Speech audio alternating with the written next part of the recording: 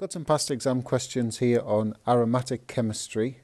So if you wanted to test yourself on these, have a go. The link to the PDFs in the description for the video, so just download them, have a go, and then watch the video for the answers. So the first question, we've got a standard tablet of ibuprofen, 200 milligrams. That's going to have to go into grams, so that's 0.2 grams. The MR of ibuprofen, well, its molecular formula is C13H18O2, so that gives us an MR of 206. So the moles in the tablet is the mass 0.2 over MR 206, and that gives us 9.7087 times 10 to the minus 4 as a calculated value, which is option B. Next question, the mechanism for the nitration of benzene, electrophilic substitution, so option D. Question 3, so we're told that when an organic compound is heated with aqueous silver nitrate and ethanol or cream solid forms, I'm just going to highlight aqueous there, so that's important. The cream solid is obviously silver bromide, so it's either that one or that one. Well, the bromobenzene doesn't react with water, whereas C does. So when it reacts with water, I'll just show you, we're going to get the Br substituting for an OH group, and we'll get HBr, which is essentially, this thing here is H plus and Br minus, and it's that reacts with the silver ions from the silver nitrate to form AgBr. Okay, so the answer was C. Question 4 now, so sort of slightly longer type question. Explain the experimental evidence that led to the development of the updated model from Kekulé model of benzene. So I've put all 4 bits of evidence down, but you actually only needed to give 2. There was 2 marks for the evidence and 2 marks for the bonding.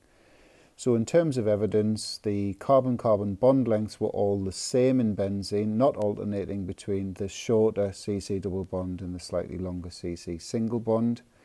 You could have said that it undergoes substitution reactions and not addition reactions. You could have talked about the enthalpy change of hydrogenation, not hydration, being less exothermic than expected. Or you could have talked about benzene generally being a stable molecule. It only reacts if catalysts are present, and I would always give at least one example. So if you're reacting benzene with chlorine, it needs an AlCl3 catalyst. Or if you're reacting it with nitric acid, nitration reaction, it needs that sulfuric acid catalyst. Moving on to the bonding now, there's a couple of marks up for grabs here. So I've started the diagram that I would always draw to explain this. So we've got this hexagonal ring, and I'm showing the p orbitals on all 6 of the carbon atoms. Remember, there's an upper lobe and a lower lobe, and what they do is they start to overlap with each other and create this new region of space that the electrons can sort of whiz around in here. Because there's a lower lobe as well, we've also got a lower region of space formed, and so therefore that will generate, let's just put this flattened hexagon back in, that's going to generate either a region of space above the plane of the hexagon or below. So this here is the delocalized ring of pi electrons. Now I would always advise drawing a diagram because it gives you something to talk about. If you don't have to, so if you wanted to just purely put it in words, you would need to say this. So the first statement you would make would be the p orbitals overlap to form pi bonds. So that's kind of what we've got here. And the pi electrons are delocalized. Well, we had that in that diagram there. Part B now, a chemist investigates the chlorination of methylbenzene, finds that the methyl group has a 2 and 4 directing effect. So we've got to outline the mechanism for the formation of 4-chloromethylbenzene from methylbenzene and chlorine in the presence of that AlCl3 catalyst, and we've got to show how it acts as a catalyst. First part of the mechanism is the production of the electrophile, so that's AlCl3 plus chlorine goes to AlCl4 minus plus Cl plus. That's that electrophile. Then we bring the methylbenzene into play and the electrophile, and we want to draw a curly arrow from the pi electron cloud to the electrophile, and that's going to generate an intermediate. Now remember, we've got to form the 4-chloro product, so the Cl is going to go here, so the partial electron cloud will be drawn like that. And then we draw a curly arrow from the CH bond back in to reform the ring of pi electrons, so we get this, and the H comes off as an H plus. And then finally, to show how the AlCl3 acts as a catalyst, we need to reform it basically. So AlCl4 minus plus that H plus goes to HCl and AlCl3. Part C, we've got to use the information in the table about the directing effects of different groups to come up with the mono-substituted products from these two reactions.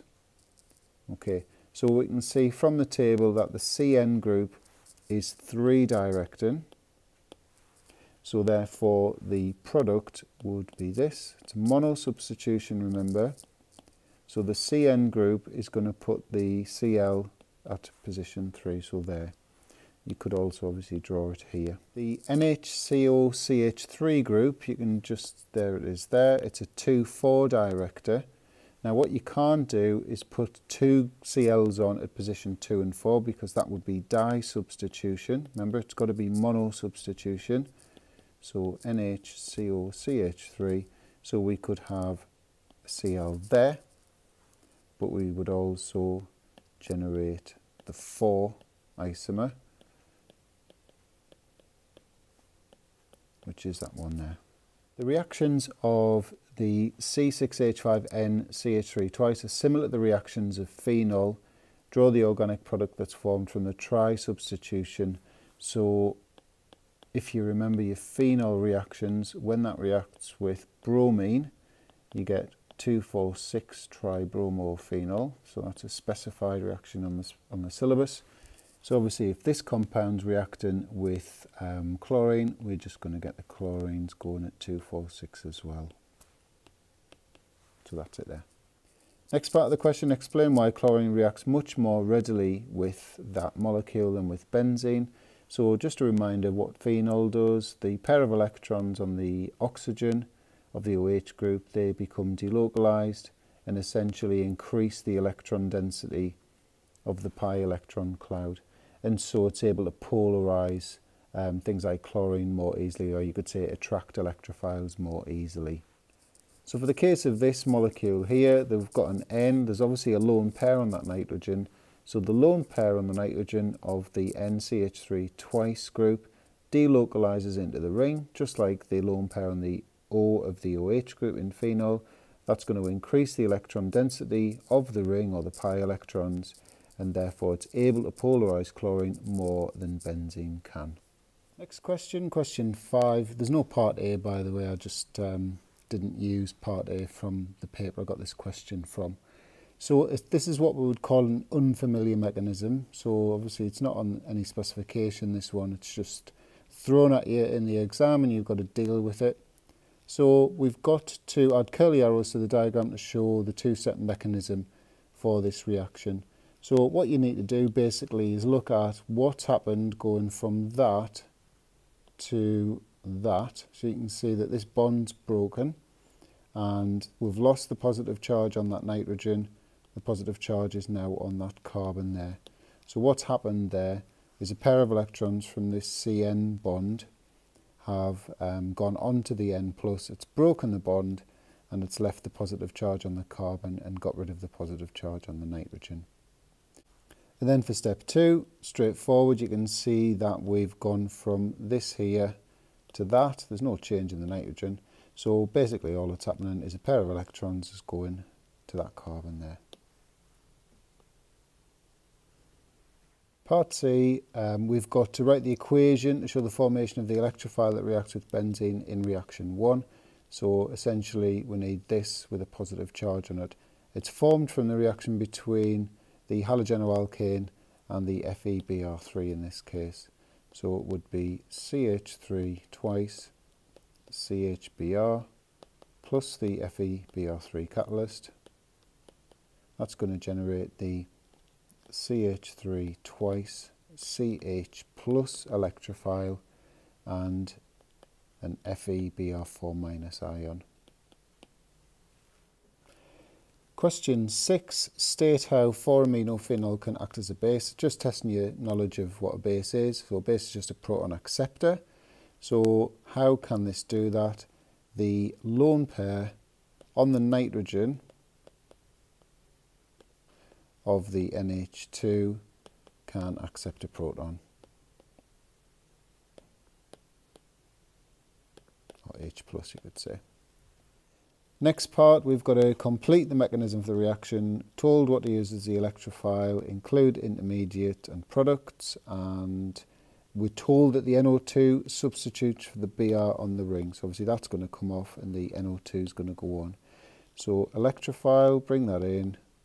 Pair of electrons from the pi electron cloud to the N of the electrophile. That's going to generate the intermediate. So we'll get a partial electron cloud, positive charge.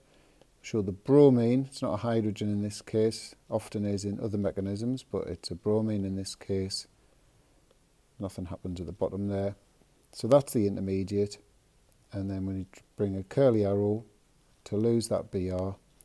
So we get the NO2 there, the OH there, and we're going to get a Br plus ion. Next part of the question, we've got this flow chart. So the first thing we're going to do is identify the reagent in reaction 1. So what's changed here, that's just here, NH2 has changed to NH3 plus Cl minus, so it's obviously HCl.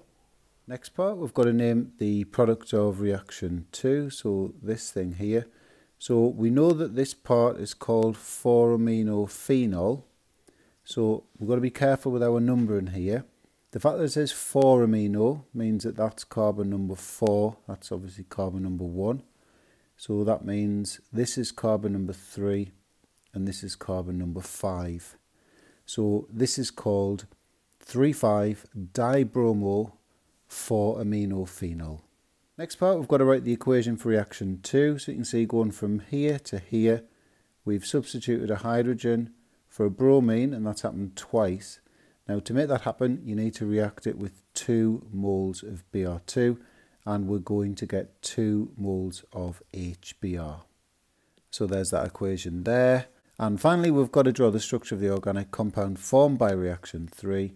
So the sodium can react with the OH group, and it will create the O minus Na plus group. So NH2 up there. So O minus Na plus would be the organic product of that reaction.